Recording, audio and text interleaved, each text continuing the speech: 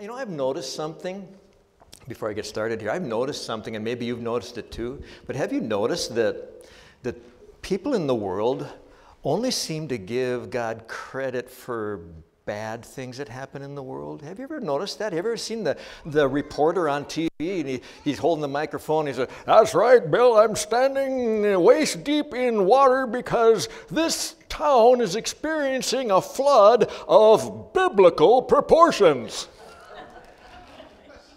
Why is it only the bad things that they think are of biblical proportions?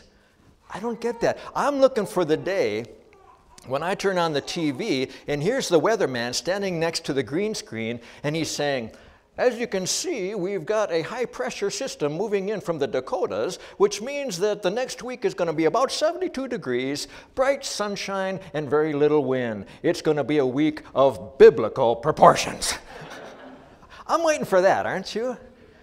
But you know, in the book of Romans, the Apostle Paul, he said way back then that the world looks at everything around us, all of creation, all the beauty, all the warm days, all the rain, all the food, all the water, all the things that God gives us. The world looks at those things and refuses to accept God as creator. That's what Paul said way back then. And he said, and they refuse to give God thanks. We're not going to be those people, are we? We're not going to be those people. Praise God. Let's pray. Let's pray. Father, you are creator. Amen? You are creator, and I am your creation. Jesus, you are Savior, and I am one that you have saved. Holy Spirit, you are leader, and I am one this morning that desires to be led. Move, oh God, I pray. I need you. Bless, I pray, this time together as we release your word into this sanctuary and we wait upon you to do fantastic things. In Jesus' name I pray. Amen. Amen. Praise God. Well, I noticed that Tuesday is Valentine's Day. Not sure if any of you other guys noticed that, but I noticed Tuesday is Valentine's Day. And so, what shall we talk about? You know, Pastor Andrew and I have talked about this, and I think we're in agreement over this, but I have never felt like a slave to the secular calendar when it comes to deciding what I'm going to preach about on Sunday morning. I don't feel like I have to preach about whatever is showing up on the secular calendar. I don't, of course, when it says Christmas, you know I'm going to talk about the birth of the Savior. And yes, when it says Easter, you know I'm going to talk about the death, burial, and resurrection of the Lord. That's for sure.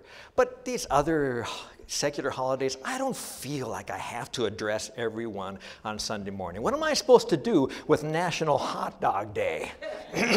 Hot dogs, hot dogs, hot dogs, hot dogs. What am I going to do with National Sheet Metal Screw Day? What am I going to do? But that's not to say that there aren't some holidays that work really well. And I think Valentine's Day is one of them. So yeah, today I'm going to talk about love. But I want to talk about a form of love that I think we have for a long time misunderstood. And to do that, I need us all to go back to our high school days. I know. So, somebody over in this area over here is saying to themselves, please don't make us go back there. My therapist says I'm doing so well. Isn't it amazing we survived high school? Woo-wee. But no, go with me back to high school for just a few minutes, and especially you guys. Guys, go with me, and I want you to picture yourself standing next to the locker of the most beautiful girl in school. I mean, she is a vision of beauty. And you're standing there, and you're kind of having a little daydream. And in your daydream, you're picturing you and this girl, arm in arm, walking to your next class. You can picture you and this girl. She's snuggled up next to you. As you're going down Main Street, you got your arm out the window and the radio's on. She's snuggled up next to you. Oh, of course, that was before seatbelt laws. But you can picture her snuggled up next to you, and you're driving down Main Street in your 1966 Ford Mustang, candy apple red, white vinyl top, E60s on the back, baby moons and chrome reverse all the way around. Sorry, I drifted off into one of my actual memories. 1966 Mustang, cost me $700. In your mind, you see her writing her name and your name on the inside cover of her history book and then putting a big heart around it. And then all of a sudden you're shaken from your daydream as you realize she's actually standing right there in front of you in all her glory. And somehow you muster up enough courage to open up your mouth and out come these words. Zelda, would you go steady with me? And with a look of total horror on her face, Zelda says, "Oh, Henry, I think we should just be friends."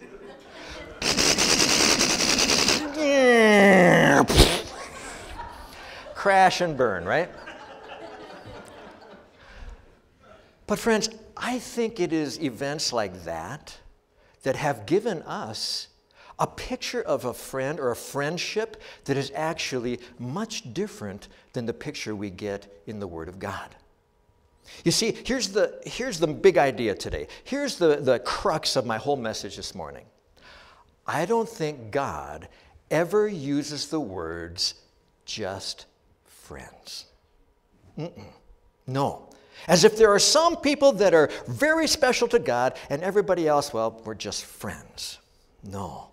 I believe that the Word of God presents for us a picture of a friend or friendship that is very, very special.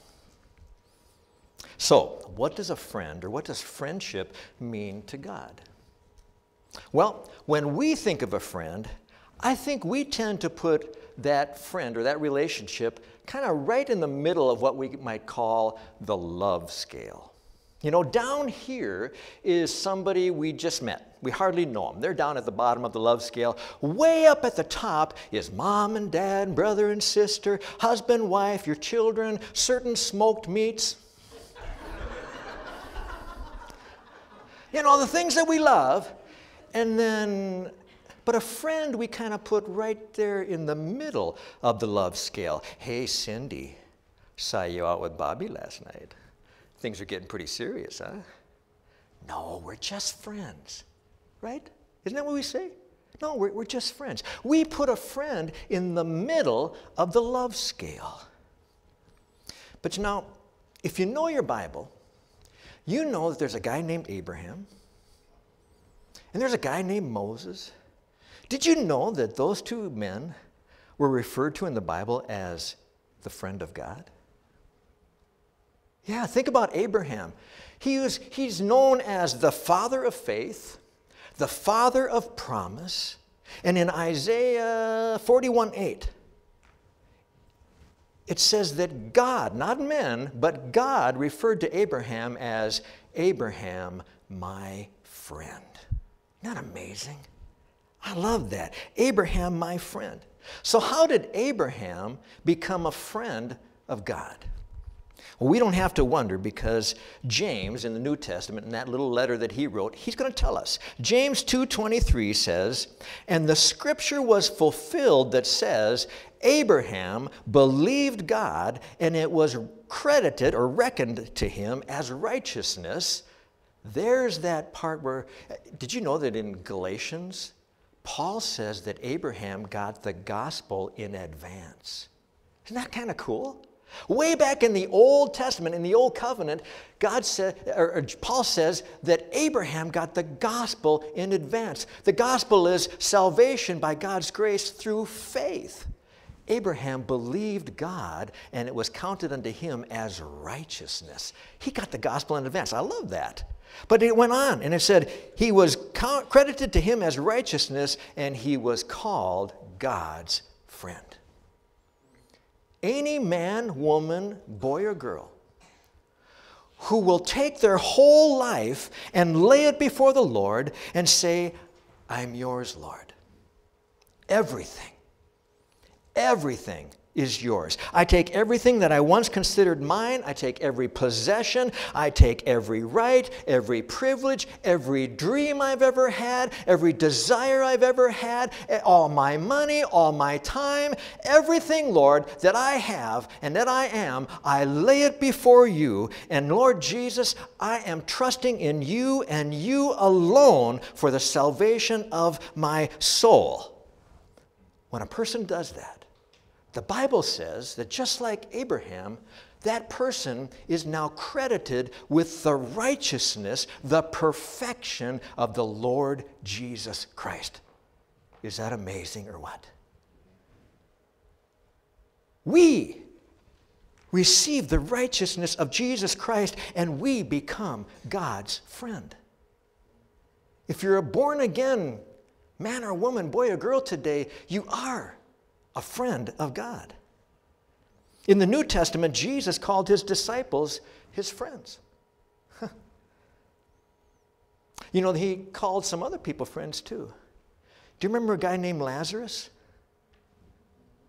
Lazarus, Jesus and his disciples are out ministering, and Lazarus' two sisters, Mary and Martha, sent word to Jesus saying, you got to come back here. You got to come back because Lazarus has gotten very sick. I mean, like almost dead kind of sick. And in the Bible it says that Jesus, speaking to his disciples, said, Lazarus, our friend, is sleeping, but I will go wake him.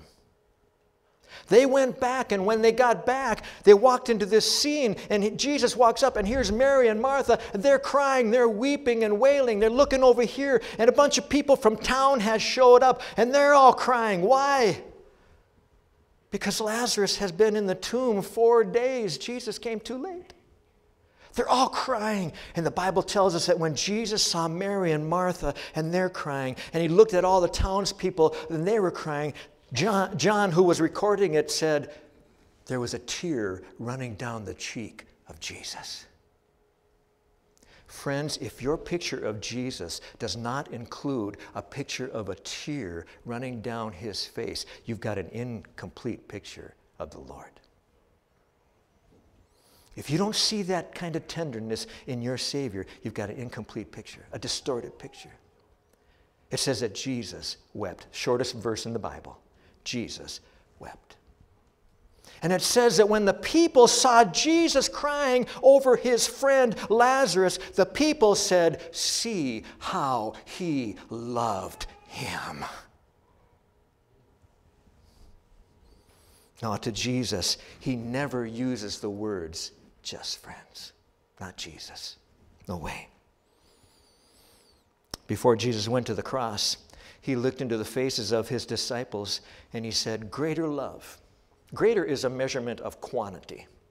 Greater love has no man than this, that he laid down his life for his, you tell me, friends. That he laid down his life for his friends. Right now, I want you to use that computer in your brain, and I want you to pull up a sheet that lists all your friends, everyone that you consider a friend, and I want you to look down that list. How many are you ready to die for?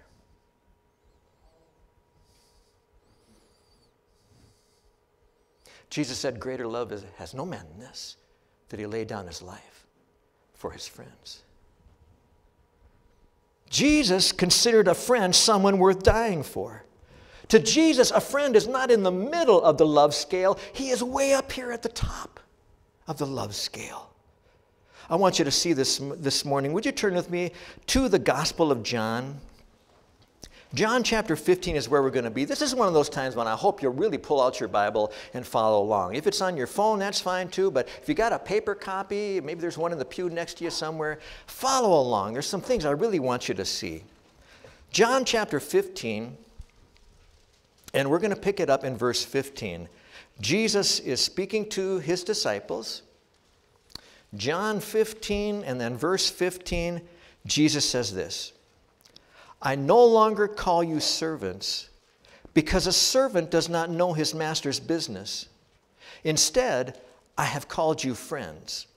For everything that I learned from my Father, I have made known to you. Again, if you have been born again, you have surrendered your whole life to Jesus, then Jesus wants to share with you everything that the Father in heaven has for you, both in this life, but more importantly, in the life that stretches on for eternity. That's what Jesus wants for you when you become a friend of God. But friends, we know the story, don't we? Because shortly after Jesus called his disciples his friends, one of those friends actually betrayed him into the hands of the people that wanted Jesus dead. And then it wasn't long after that that Jesus' friends, his disciples, scattered. They ran away. Even Peter, the one who really, in kind of a boastful way, when Jesus was letting on that things are going to get really dark here, guys, to get real dark, I'm going to be taken away, and the sheep are going to be scattered. They're going to strike the sheep, and the sheep are going to be scattered. When he began to warn his disciples, wasn't it Peter who stood up and kind of boastfully said, no way, no way. Well, maybe these guys will run away. Isn't that what he said? Even if these guys desert you, I won't. Lord Jesus, I will go to prison with you. I will die with you, Jesus. Even Peter denied the Lord 3 times. Sitting around that little campfire in the courtyard of the high priest, Peter had 3 opportunities to stand up for Jesus, to go to prison with Jesus, to die with Jesus. And 3 times he failed just before the rooster crowed. And his Bible says that Peter ran off into the darkness weeping. Jesus' friends deserted him, even Peter. Have you ever been disappointed by a friend? Silly question. Have you ever been the friend that disappointed somebody else? Again, silly question. We're human. We're human. We blow it. We make mistakes. We disappoint people. But I'm here today to tell you that Jesus is the friend who never, ever disappoints. But that's not to say that he will never call you to something that you don't like. He will at times call you to things that don't seem to line up with what you thought you were going to be doing, or where you were going to be going, or how rich you're going to be. There are times when he might call you to something that, at least at the beginning, you don't think is so great. But let me tell you, if you will be obedient, you will find out that just out of your view, Jesus had something that is 100 times better than what you thought was going to be good. He is the friend that never disappoints. But his friends walked out on him. His friends scattered. And so Jesus had to pick up that cross and walk toward Mount Calvary alone, without his friends. And when he got to the top of that hill, Jesus suffered and suffered and suffered and died under the burden of every dirty, rotten, stinking thing that Gary Shaw has ever said, thought, or done. He suffered under the burden of my stinking sin. And he suffered under the burden of every dirty, rotten thing that you have ever said, thought, or done. Not for anything he did, but for what all of us collectively have done. He died there. His body was laid into a tomb, waiting for Sunday morning. And Sunday morning early, those women came rushing to the tomb to finish what they weren't able to do on that Friday afternoon. And there they were met by an angel with a message for him. The angel said this, "Go quickly to the Lord's disciples, his friends." And one of the Gospels actually adds this, especially Peter. Go to the Lord's disciples, especially Peter, and tell them Jesus wants to meet them in Galilee. Now, if you're a Bible reader, you've probably picked up on this. You probably already know that Jesus actually met with his disciples that very day, where they were hiding. They were hiding somewhere, and Jesus appeared to them that very day. So what's this meet Jesus in Galilee thing? Well, I believe that angel was saying something very unique is going to happen on the shores of the Sea of Galilee, and especially going to happen to Peter. I think that's what was going on there. So I want us to look at that meeting today. So if you're still in John, go to the very last chapter of John's Gospel, chapter 21. We're going to see this meeting in Galilee that the angel was speaking about. Now, in chapter 21, the disciples have made their way back to Galilee, and they're doing what kind of came natural to them. Now, this isn't all the disciples. This, from what I can gather, it's like 7 of them. But what are they doing? They went fishing. A lot of these guys had fishing as their background. It was how they made money. I think it was how they relaxed. I think it was what they knew. They felt comfortable doing it, and so they went out and they spent the night fishing. They could catch fish, they could sell fish. It was a way to make a few dollars. So they were doing this. They fished all night and they didn't catch anything. In the morning, the Bible says they looked up and they saw somebody standing on the shore, but they didn't recognize who it was. Until that person cried out and said, "Do you have any fish?" And they answered back, "No." Now, I don't know why this didn't ring a bell to these guys, because this isn't the first time. But Jesus answers back and says, "Throw your net on the other side of the boat and you'll catch a bunch of fish." Something should have gone off in their brains. Anyway, they throw the net on the other side of the boat, and up comes this huge catch of fish, practically breaking the nets, filling their boats. And then there was John, the gospel writer here, who yells out, "It's the Lord!" Ding, ding, ding, ding, ding, ding, ding, ding, ding. It's the Lord. And then something very funny happens, I think. If I'm in a boat with a bunch of people fishing, and I'm nice and dry, and I'm going to jump into the water, you know what I do? I take off a few things. I take off a few things that I don't want to get wet. But it says that Peter jumped into the water, but before he did, he put his stuff on. I don't know if he thought he was just going to get out of the boat and maybe do that walking on the water again thing to Jesus. I don't know. But he stepped out of the boat and went kapoosh. And so here's this picture of Peter now. He's dog paddling towards the shore. And the rest of the guys, they got a whole huge boat full of fish. 153. Did you notice that it gives the number? 153 fish they caught. And they're hauling it back. They all get there, and there's this beautiful scene that they step into. This beautiful scene that they walk upon.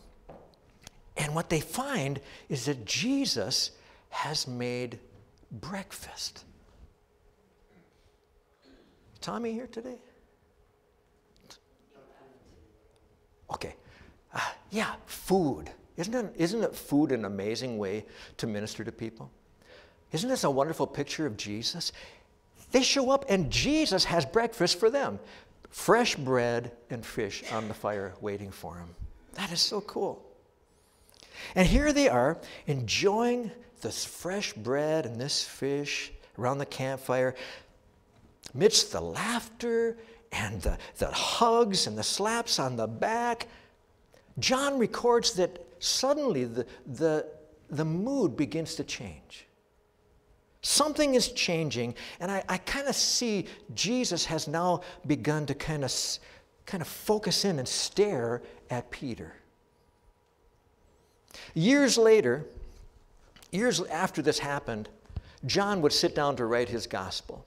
It's believed that John was probably the last gospel written. Matthew, Mark, and Luke wrote theirs earlier, and John wrote his after theirs. But John sat down to write his account of this.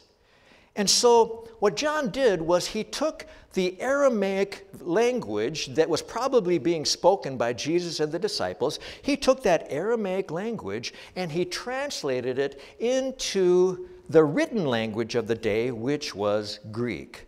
Our New Testaments were written originally in Greek. So he translates it from Aramaic into Greek. And now today, our Bible producers, their Bible scholars take that Greek and translate it into English or Spanish or German or whatever. So we have Aramaic into Greek and then Greek into our language. That's how it works. If you were here last time I spoke, I said that sometimes we can get a little better understanding of what we're reading in our English Bibles if we'll just lift up the covers a little bit and take a peek at that Greek word that's laying right underneath the surface. And that's what I want to do again today, because there's something here that I think is going to help us understand again the meaning of a friend. So if you're still there in John chapter 21, go with me over to verse 15. John says, when they had finished eating, Jesus said to Simon Peter, "Simon, son of John, do you truly love me more than these?" Let me just address the more than these part first. What was Jesus asking? Honestly, scholars have some differing views on this. I'll share two popular views. Jesus said, "Do you love me, Peter, more than these?" It's possible Jesus was looking at this scene. You've got the beautiful Sea of Galilee. I got some friends who were just last week in Israel. They've been putting on Facebook all these wonderful pictures of the Sea of Galilee and all that. Beautiful. So anyway, is it possible that Jesus looked, here's the beautiful Sea of Galilee, Peter's boat, his nets, a huge catch of fish? Is it possible that Jesus was saying, "Peter, do you love me more than all of these?" That's possible. Here's another possibility. Is it possible that Jesus was saying, "Peter, do you love me more than these other disciples?" That's possible too. Because remember, it was Peter who said, "Lord, even if these guys run away, I never will. I'll die. I'll go to prison. I'll die." He was kind of saying, "I love you more than these guys. These guys are running away." He was kind of saying that, wasn't he? It's possible that Jesus could have been saying, "Really, Peter? Really? Do you love me more than these?" That's possible too. I'm not going to say which way it is, but each one's possible. Anyway, if we boil this down, what Jesus was really asking Peter was, "Peter, do you love me? Do you love me?" Now again, John is taking those Aramaic words and translating them into Greek. And when he does that, he uses the most common Greek word for love that we find in the New Testament, and that's the word agape. Most of us have heard that word. If you've been around church for very long, the Greek word agape means love. So Jesus was saying, "Peter, do you agape me?" Peter answers. And Peter, in our English Bibles, says, "Yes, Lord, you know that I love you." But here's an interesting thing. When you lift up the covers and look underneath, you find out that when John was recording this, he chose a different Greek word for love than the word agape. Here's what John actually wrote. Jesus says, "Peter, do you agape me?" And Peter says, "Yes, Lord, I philo you." philo. Now that word means love, but it carries with it this idea of a very deep, deep friendship. Philo. It's a form of the same word that Jesus used when he said, I no longer call you servants, I call you friends. So in a way, Peter was saying, yes, Lord, I love you. Yes, Lord, we are friends. Remember, Abraham, your friend. Moses, your friend. Peter, your friend. That's kind of what Peter was saying. I love you. We have this deep friendship. Jesus, he told Peter to feed his lambs. But then he asked Peter again, a second time, Peter, do you agape me? Do you love me? And Peter answers again, yes, Lord. You know that I philo. I am your friend. Jesus says, take care of my sheep. Now I have to believe that at this time, the mood around that campfire is very different. I picture the rest of the disciples, they're looking down. They're looking down. They got a stick, they're poking the embers. They don't want to look up because they know how embarrassing this is for Peter. But here's the thing. Jesus is not done. He's not done. Because he's going to ask a third time. Now, the Bible tells us that Peter was hurt by the third question. And we go, well, duh, of course, we get it. We see Peter in the courtyard of the high priest denying Jesus 3 times. And now, around a different campfire on the Sea of Galilee, Jesus is sitting right next to him, asking him, do you love me 3 times? And we go, yes, I get that. Whose feelings wouldn't be hurt? But friends, again, when I lift up the covers and I look at the Greek underneath, I find another reason why Peter would have been hurt, specifically by the third question. This is what I wanted to share with you this morning. See, twice Jesus asked Peter, do you agape me? And twice Peter said, yes, Lord, philo, friends. But the third time, in the Greek translation, the third time, Jesus turns it around. The third time, Jesus does not ask Peter, do you agape me? Jesus asked Peter, Felice, are we friends? Oh. Now I think we can really understand why Peter would specifically be hurt by the third question. Friends,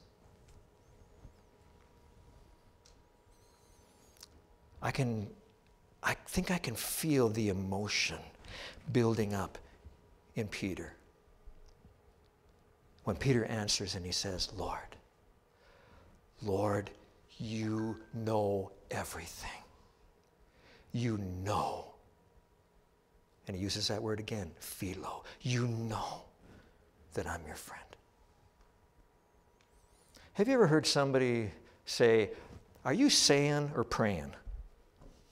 What does that mean? It means, are you saying something is true, or are you only hoping it's true? Are you saying something is true, or are you just praying that it's true? I wonder if that might be happening here.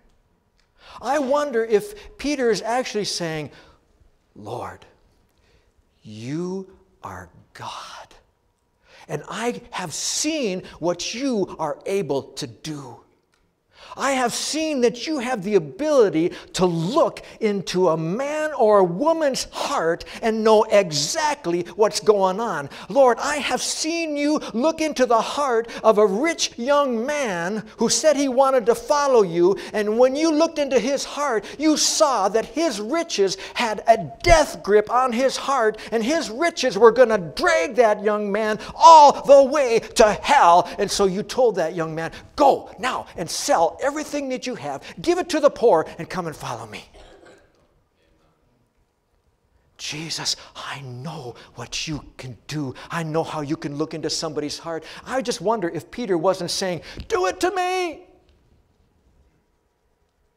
Look inside me. Look inside this fisherman. Look inside this guy who talks too much. Look inside this guy who brags too much. Look inside this guy who never fulfills what he said he's going to do. And when you do, I hope and I pray that you find a man who truly loves you and who's truly your friend. I think he was praying it as much as he was saying it. I think Jesus did look into that man's heart. I think he looked into Peter's heart. And I think he found a true friend. Pastor Gary, why are you convinced of that? Because of the very strange thing the next thing Jesus said is so strange. It doesn't belong in there. Get this picture. Peter has just said, Lord, you know all things. You know that I love you. And what is Jesus' response? Peter, when you were young, you dressed yourself and went where you wanted to go. But when you were old, you will stretch out your arms.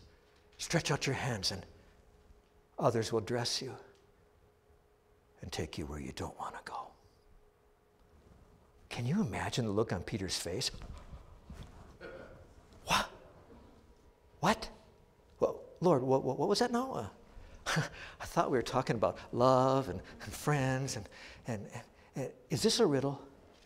Is this a riddle? Is this another one of those riddles that I need to figure out? Oh, man. What is going on?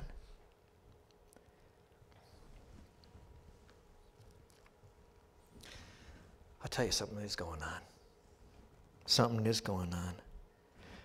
John, again, the writer of this gospel, he knows Peter doesn't really understand what's going on here. And he knows that the readers, you and I, we wouldn't understand it either. So John slips in this one-line commentary. John says this. Jesus said this to indicate the kind of death by which Peter would glorify God. Church tradition tells us that eventually Peter would be martyred for his faith. He would be killed for his faith. Tradition tells us that he was eventually crucified, and that at his own request he would be crucified upside down because he didn't want anyone to mistake him for the Savior of the world. So that's why I'm convinced that Jesus looked into Peter's heart and saw a friend, because it was Jesus who said, greater love has no man than this, that he laid down his life for his friends. He looked into the future and saw Peter would do that. He saw in Peter the heart of a friend who would make the ultimate expression of his love and his friendship. He laid down his life for his love and his faith and his trust in Jesus. But friends, Peter did this only because he had already received the very best example in Jesus himself. Not because Jesus laid down his life just for Peter, no. For God so loved the world that he gave his only begotten Son. Peter got the example of Jesus laying down his life for everyone, anyone who would come and, like I said before, surrender their life to Jesus. Anyone who comes to him and says, I'm a sinner, be merciful to me. I want to be clean. After telling Peter what lay before him, Jesus spoke 2 words. Follow me. Follow me. And friends, down through the centuries, Jesus has continued to ask that question and give that command. The question, do you love me? Are you my friend? The command, follow me. Friends, there's a church that meets here.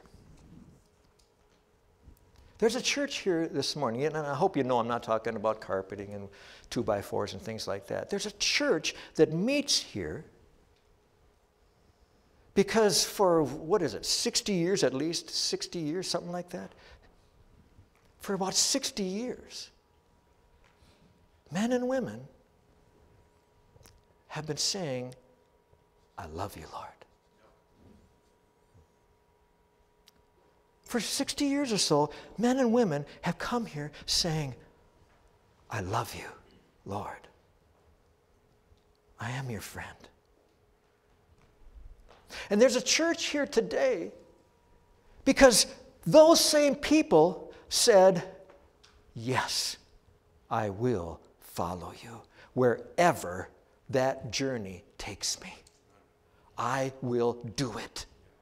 If it costs me everything,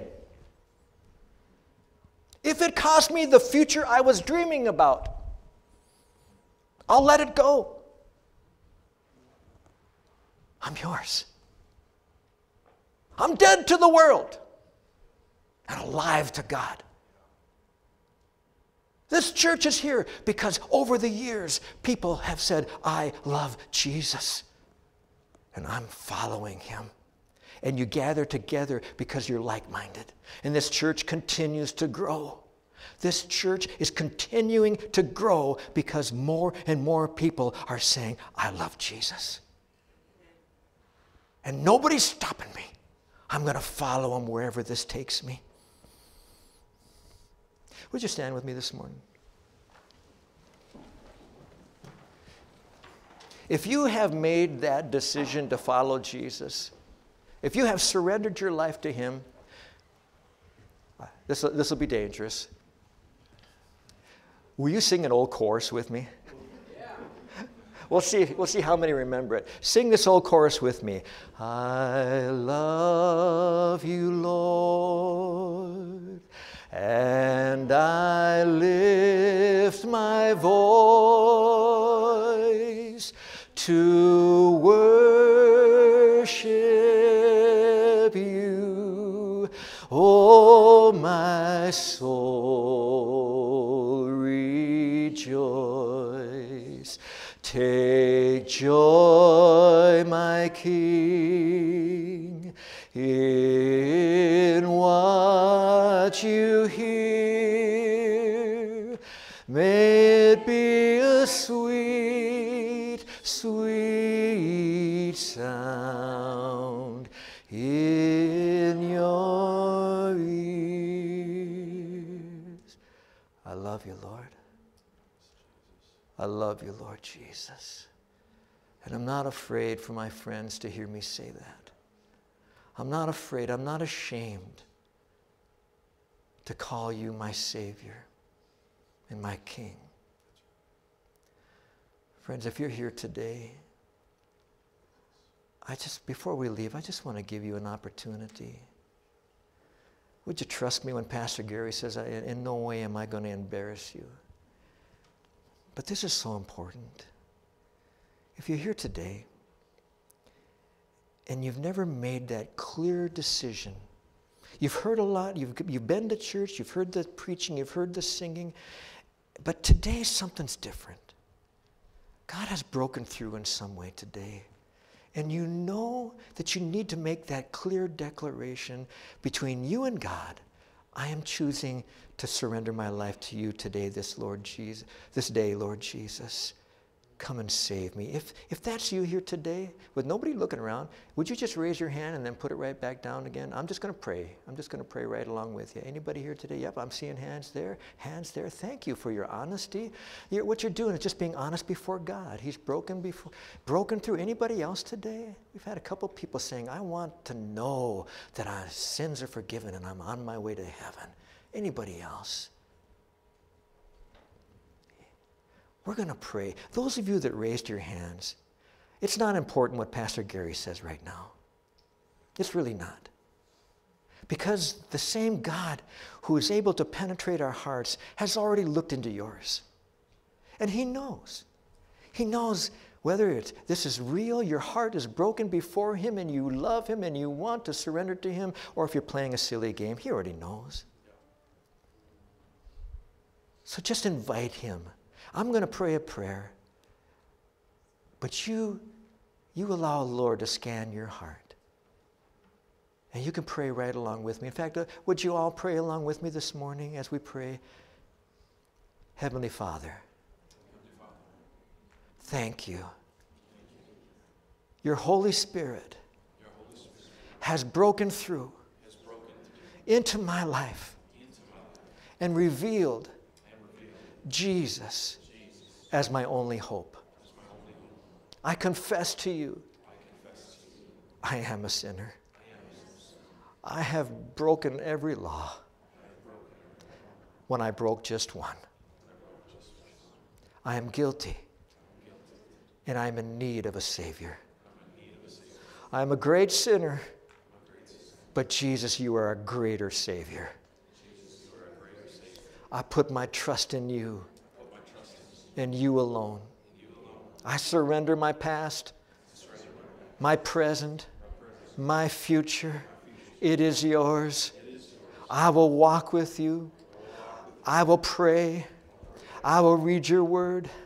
I will gather with other believers until that day that you take me home. I love you, Lord. Amen. Amen. Amen. Thank you, Lord Jesus. Thank you, Lord Jesus. Thank you, Lord. If you prayed that prayer in sincerity and brokenness before the Lord, not Pastor Gary, but the Word of God says, your name has been written in the Lamb's book of life. That's right. And you are on your way. You have just begun a journey, an adventure that you maybe have never dreamed. Get ready. Yeah. You're going to need the people standing around you. You're going to need them. And we need you too. Amen? Amen. God bless you guys. Would you take some time and fellowship together this morning?